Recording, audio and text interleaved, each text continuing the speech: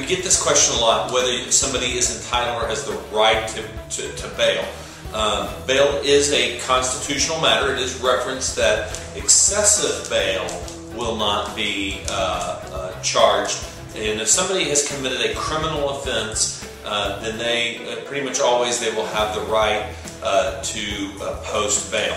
However, in terms of cases of capital offenses, because in a capital offense such as murder, or in a situation where someone is deemed to be a flight risk, then at that point the judge or the court, typically there will be a bail hearing, and at that time the state or the prosecution will make the case that no bail should be set because the risk of flight is too great.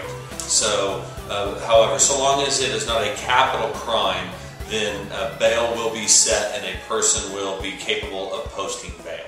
So if you're in need of a fast, easy, and affordable bail bond, call Best Austin Bail Bonds now at 512-318-2663 or go to their website, BestAustinBailBonds.com.